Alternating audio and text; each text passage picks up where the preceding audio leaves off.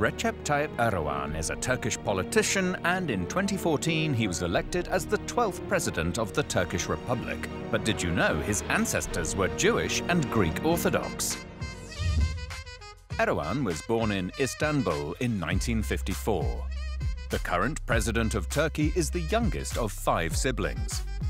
His ancestors were Jewish and Greek Orthodox. His parents converted to Islam early on, and he was raised as a devout Muslim. He was brought up to take religion very seriously. He grew up in a working-class area near the harbour. As a child, little Recep and his family of 7 live in a small house with just 2 rooms. Being a sailor, his father doesn't earn much. Erdoğan grows up in poverty. Later, he will live in a palace with 1,000 chambers. What a rise!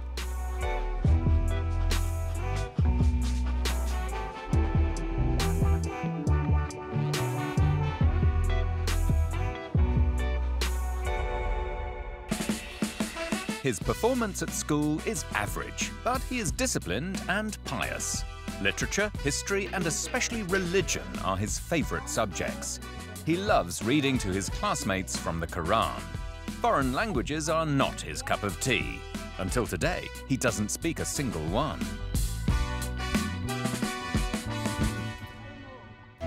His talents lie elsewhere. He loves playing soccer, and he's very good at it too. His nickname in the neighborhood is Imam Beckenbauer. His father is not at all amused. He considers playing soccer to be un-Islamic because of the short trunks, and he even forbids his son to play. Young Erdoğan secretly keeps on practicing. In fact, for several years. He improves. His talent doesn't go unnoticed. Talent scouts monitor him and even offer a professional contract. He refuses out of respect for his father.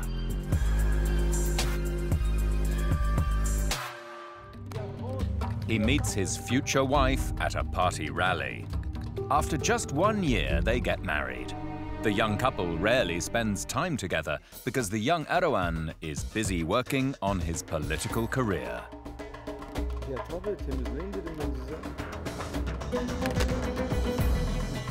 It's a small party. The income as an operative is modest. That's why Erdoğan earns his money as an accountant at a sausage factory. Soon his ambition earns him the promotion into management, but he doesn't stay there for long.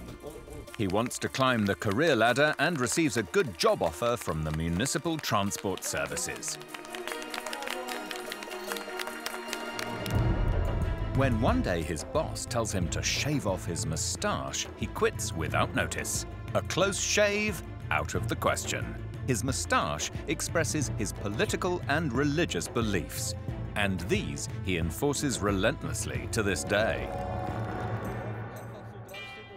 His conservative opinions make him very popular for many Turks. In 1994, he is elected mayor of Istanbul. At a conference, he recites a fanatically religious poem, which many consider to be a call for holy war. A court sentences him to 10 months of detention and a lifelong ban from politics.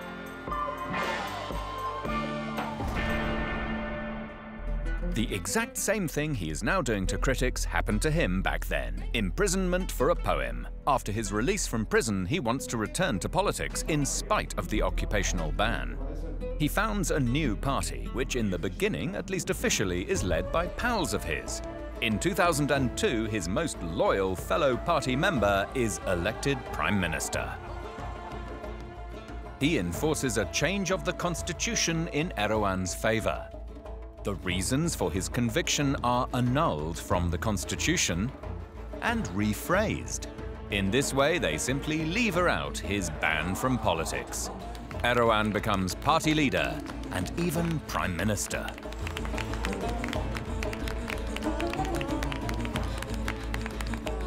Because he wants the Turks to return to their national roots, he declares ayran to be a national beverage. Today, Erdoğan is more controversial than ever. Critics accuse him of consistently restricting the freedom of opinion and press. Whoever reports critically about him is in trouble. To date, the coup against him is the latest attempt to overthrow him.